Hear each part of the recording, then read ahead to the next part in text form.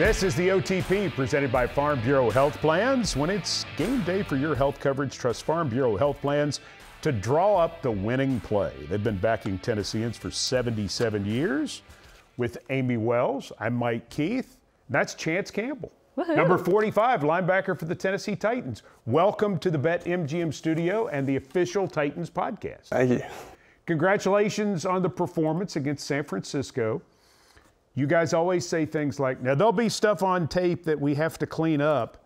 I didn't see much you needed to clean up. So tell us, what did you believe you needed to clean up from what was a really super performance on Saturday night? Yeah, there's always stuff to clean up. That's definitely true. We just had some stuff early on in the game, some fits to clean up. Finishing the game, you know, we had a strong rally, and then kind of want to not have to be in one of those situations at the end of the game. So finishing that up, and then just technique and fundamental stuff that you can always work on. Were you supposed to bat the ball down at the end? 100%, yeah. But do you? But do you? No. Great hands Yeah, there. That was a tough catch. Yeah, no, I should have batted that one down. Now, as we've been going through training camp, we heard your name a couple times, and then a couple more times. A lot of times. And then after the preseason game, it sounds like everybody's talking about you. Do you feel like this is the momentum that you were trying to generate? Yeah, I do a pretty good job of like not looking at that stuff. So like I try not to focus on a momentum thing. Just try to make it like a play at a time, and that way you don't focus on things that like, you know, don't really help you doing your job at that specific time. A lot of Titans fans don't know your story very well, and it's kind of related to COVID in a way, in terms of you're from Ellicott City, Maryland, is that right? Yep, Ellicott City. Okay, and that's a suburb of Baltimore to the west. Okay, Yes, sir. And you play high school football, very good lacrosse player. I appreciate it. Did you think about playing lacrosse in college? I did. So my freshman year of college, I actually ended up taking a visit to Maryland for lacrosse before football. So I always wanted to play football in college, but the lacrosse recruiting deal kind of goes a little bit earlier. They've changed that a little bit, but so I thought for a little bit of time that might be, you know, like a way to get my foot in the door. And then eventually, when I realized I could do football and I didn't necessarily have to do lacrosse, then I was kind of full bore on the football deal. Okay, so you go to Maryland, 3 years. Yep. Get a degree. Yes, sir. And during COVID, you decide to leave Maryland. Yep. Now, take me through the decision. You're from the Baltimore area. You're playing in College Park, friends and family there. And at that moment, I would imagine that's more than a football decision in terms of the difficulty in making it, especially at that moment in time. Yeah, 100%. I'm 35 minutes from the campus. So my family was able to come to every game. My girlfriend was able to come every game. We live, growing up, we were 15 minutes apart. So like thought for a second I might have to leave her. Now she ended up coming and living with me at Ole Miss, that was awesome. But yeah, it was a hard decision. It was definitely not an easy one. But also gave you a lot of real life experience, I would presume. How has that helped you as your career has gone on, that you made that choice ultimately? Yeah, no, it was definitely helpful. I mean, I lucked out. I have like a awesome support system, so they definitely helped me make that decision, kind of let it be my own, but were there to kind of funnel me. But I think it definitely prepared me because I'd never lived away from home. So I packed all my stuff in a car, drove 14 hours to Oxford, Mississippi, like lived on my own for a little bit before my girlfriend came down. So like a new place, a new team, new staff, like the whole deal, which is pretty much what happens when you come to the league. So it was a little bit of a trial run. So I think like looking back on it, that's something that I thought that I was like trying to prepare for. But you know, in hindsight, I think it was definitely a good thing for me. You weren't able to visit Ole Miss before you picked Ole Miss. No, the first time I saw it was when I got there. Yeah. That's wild. Yeah, it was strange because of the COVID situation. So, and then I had to finish up graduating that spring. So I technically was still a student at Maryland at that time.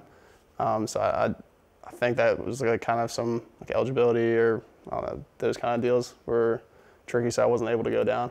Wow. That's wild. So ultimately, as you're going through your playing, you have a great career at Ole Miss. I mean, you really had a remarkable season. Yeah, you had a remarkable season in the time that you were there. Was there ever a part of you that thought, maybe I'll do this again? I kind of, when I went down there, I had the idea that it would be a one-season deal. Okay. That was kind of like my my hope, but kind of like I said earlier, I tried not to put the cart before the horse. I was just like focusing on what I was doing one day at a time, and that was like, I had a ton of fun, so it was like pretty easy to do because it was a really good time being down there. Now at the end of that, it was like a little bit of another one of those decisions. You had to lean on family and that whole deal. But I was kind of hoping it was going to be a one-year situation. So he goes down there, 109 tackles, 12.5 for loss, 6 sacks, 3 forced fumbles. It's a big year in the SEC Yeah.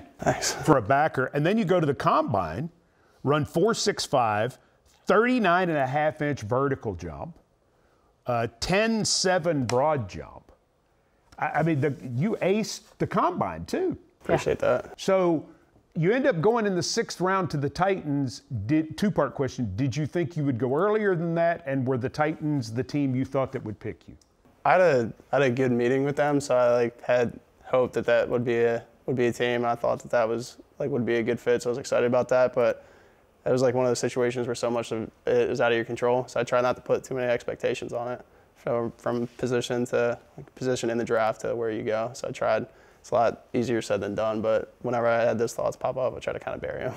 So then you come out to the Tennessee Titans, and that's where things get really interesting. Mike, do you have the rundown here? I've got the rundown. Mike's got the rundown. Okay, so your rookie year, you go on IR 2 days before the season opener with a knee injury. When did that actually happen? 4 days before the first game. Happened in practice? Happened in practice, yeah. Oh, gosh. Yeah, I'd never had surgery before, never been hurt. Like, you get bumps and bruises, some broken bones, like some small stuff, but never had that, so. And you've made the team. Yeah. So you've made the team out of camp as a 6th round pick, and now you're starting to practice for the first game of the year, and boom. Yeah, it was a tough break. Yeah, yes. An exceedingly tough break. How hard was the year basically being away from the football team when the previous 2 years had been so strange in so many ways? It was different. I definitely took me a minute to frame it in the right way so that it was positive, which was like, it took me some time to get to that mind frame. But I've said it a couple times. I'm really lucky to have the family that I do, so they leaned on them a lot because I kind of needed it at that time. So you come back. You're not 100% though, right? Nah, I mean, anytime you're on the field, you try to tell yourself you're 100%. Could have been a bit better. So you got waived at the end of camp 2023, signed to the practice squad. You're promoted within 3 weeks. You play against Cleveland, Cincinnati, Indianapolis, and against Baltimore. And then the Titans need a roster spot. And so you're waived again right after London, signed back to the practice squad. And finally you come back. It's like, okay, here we go. Going to Tampa, you're activated, and then what happens in warm-ups? Go through warm-ups, feeling good, excited to get back, get dinged up and down for the game, and then end up being down for the year. Wow. Ugh. Yeah. How are you mentally through all of this? It was tough, but I think I had one of my brothers say something to me one time. It's like the hardest thing that ever happened to you is the hardest thing that ever happened to you. And yeah, that was tough, but it wasn't the hardest thing that ever happened to me. So just like kind of step back, and people have a lot bigger problems than that, and it's all fixable. You know what I mean? So it's like kind of it happened. It's like, what do you do now? So you sit on it, you kind of feel bad for yourself for a couple days, and then you're like, all right, well, what do I do now? So coming into this training camp, have you had to maintain that same level of kind of perspective, I guess, on everything that's happening throughout the whole kind of off-season, preseason training camp process? Yeah, I think probably the biggest perspective shift, and it might be a tough word saying shift, but is I love football since I can remember, and I never felt like I took the game for granted. But one thing that I didn't realize is that like at some point you won't play, and I never thought. I was really lucky that I was pretty healthy through most of my career. So you get to a point where you think you're a guy who just like I don't get injured. Impervious. Yeah, and it's just like it's silly, but you get to a certain point, and you're fortunate enough for so long that you kind of start to believe it. So you kind of realize every time you get to go to practice, every time you get to go to walkthrough, every time you get to go lift and not have anything be altered, like it's really a blessing. So just kind of trying to enjoy that, and I thought that I enjoyed it before, and I did, but just being a little bit more grateful for it.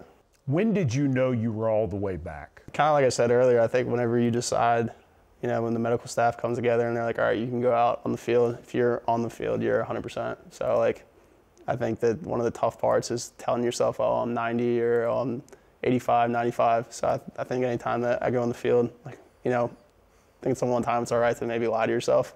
But early on in that process, like, you don't want to fall victim to being unsure of where you are physically. So if you step on the field, just, you know, you're 100%. One thing that this has given you is a lot of experience in staying mentally engaged, even when you can't physically participate. Do you think that's giving you a leg up now? I think it's helpful. I think you kind of, if you want to find the good in something, you will. If you want to find the bad in something, you will. So I think when you're in those situations, there's still a lot that you can do. I think that's like tough to tell yourself at times, but you know, when you sit down, it's not like I can't look at film. It's not like I can't watch practice. It's not like I can't do other stuff with other parts of my body. So I think it's, you know, giving you some perspective on what else that you can do. I think that's helpful. Why have you clicked so well with linebacker coach Frank Bush? He's a great guy. He's awesome. He's real. He tells you what it is. There's not a whole lot of sugarcoating. He's huge on technique and fundamentals, which is cool because it, you know, he drives the point home of, like, you know, progress, not being perfect, but just getting better. And I think that's like something that's fun to latch onto.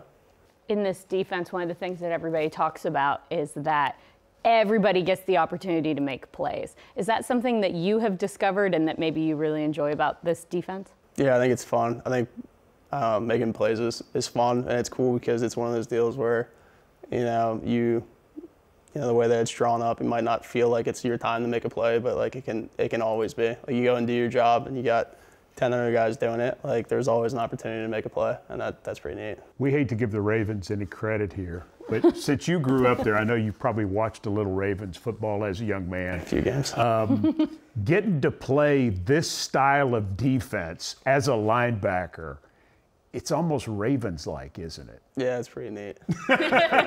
Because, I mean, you guys are going downhill fast from the jump. Yeah, no, it's fun. There's definitely been a couple times where I've had some flashbacks and been like, oh, this is pretty neat. We know you need to get back to work, but this is our first chance to really get to talk to you because of coming out of COVID, because of injuries, because of different things that have happened. And you've obviously seen a lot of stuff over the last 4 years. You're just short of 25, but I would guess there are two feelings in you.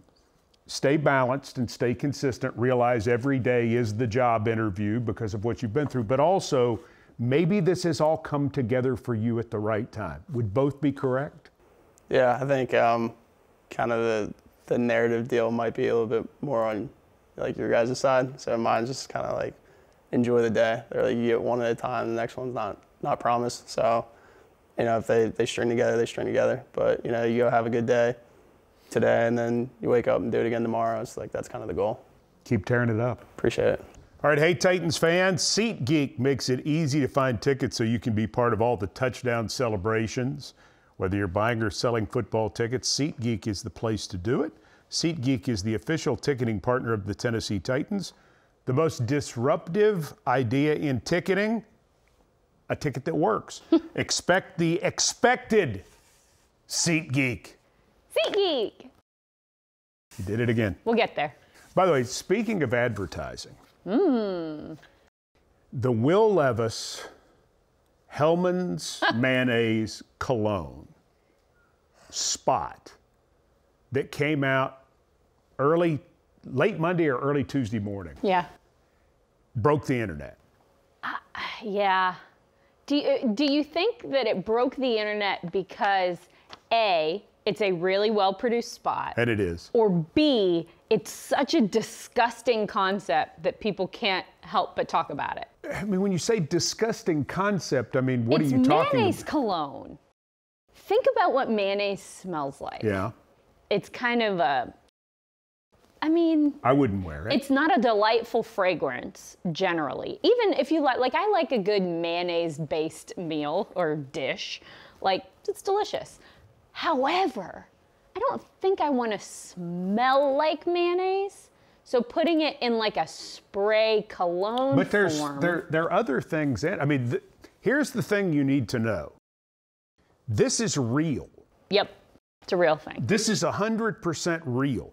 There really is this cologne. Did you attempt to purchase it? No. No, because at first I didn't believe it was real. And Ashley Farrell, I was driving in and we were talking about it, and she told me it was all real. I was stuck in traffic, and by the time that I had made it to the office, it was sold out. Rats. I don't think I would wear mayonnaise cologne. No, I don't. A lot of people don't wear cologne anymore. Yeah. I mean, back in the day, you know, you get you a little Dracar or Polo or Yeah, cologne Brute. is I mean, it's a delicate dance anyway. Yes, Because it is. can go real sideways really fast. Yes. But like eau de mayonnaise, whew, eggy. I will say this, though. Ugh. I love that he leans in this way. I love it so much. Yep. It's like a Saturday Night Live bit, which I love any of that stuff anyway. Yeah. And I mean, okay, so he's got an endorsement contract with Hellman's. Bless his heart that he was able to do that coming out of college. Right. The mayonnaise in the coffee thing was a little... It was weird. That was more disturbing to me than the cologne. I genuinely believe when he says that he didn't realize people would bump on it as much as they did. I genuinely believe him. I don't think he thought anybody would care about that. But then it exploded, and now look where we are. Like, look at what he caused. He's the spokesperson for Hellman's. Because of one day, he just went bloop and put a dollop in his coffee and recorded it. I mean, what a time to be alive. What world are we living in? He has a really good sense of humor. I would watch him on Saturday Night Live. He has any day. Well, let's hope he gets there. After he wins the Super Bowl, he gets to host Saturday Night Live. Because, I mean, that's what started Peyton Manning. The Saturday Night Live, after he had finally overcome and he'd won the Super Bowl, and he did the bit with I guess, Jason Sudeikis, who said he pulled a Peyton Manning. And then he did the locker room thing with the basketball team. And the one with the kids. Well, the kids' story. That's also funny. If you've ever had the pleasure to spend time with him and hearing the kids' story, that all of the parents of the kid actors wanted Peyton to hit them in the head with the ball. And it was not a real football. Well, sure. Well, I mean, you hope. Yeah. It looked real. The whole thing, I mean, it was just... Great. It was awesome. Yes. It's so funny. But I would watch Will Levis on Saturday Night Live. I think it's great. Powers that be at NBC. Lorne Michaels, if you hear us. Well, you got to win a Super Bowl. Do you? I think you do. I think you do. J.J. Watt did it? Well, yeah. J.J. Watt hasn't won a Super Bowl? No, he didn't win anything. Heck no, he hasn't. Nope. And he was rather funny. But he's J.J. Watt. I mean, I think J.J. But he's Will Levis. Well, maybe. He's the quarterback of an NFL team. Right? That's a big deal. It's a big deal. Get him on there. Yeah. I'm not waiting. He's too funny.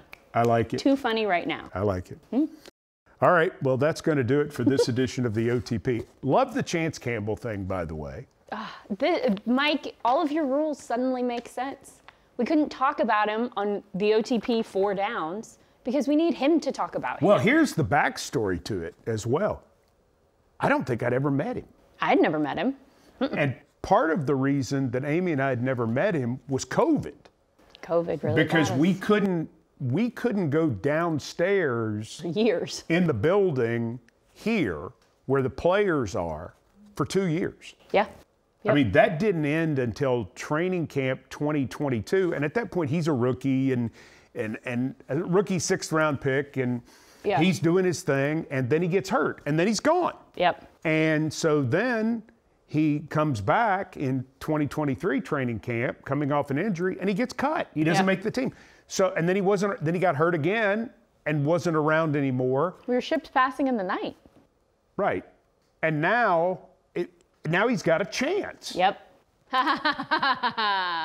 Maybe I should have said now he has an opportunity. No. Chance Campbell has an opportunity. Well, he played great. Hopefully he can keep it up, and because, boy, he makes this football team better. But when you hear the 40 time and the vertical and the things we were talking about that the OT people got to hear, you're like, whoa. And he was a great lacrosse player. Right. You understand, this guy's an athlete. Oh, absolutely. Even seeing him, he was built like he walked in and I went, yep, that's a football player. Yeah. He just looks the part. He does. All right, you ready to wrap it up? Ready to wrap it up. For Amie Wells, I'm Mike Keith. Thanks for joining us for this edition of the OTP.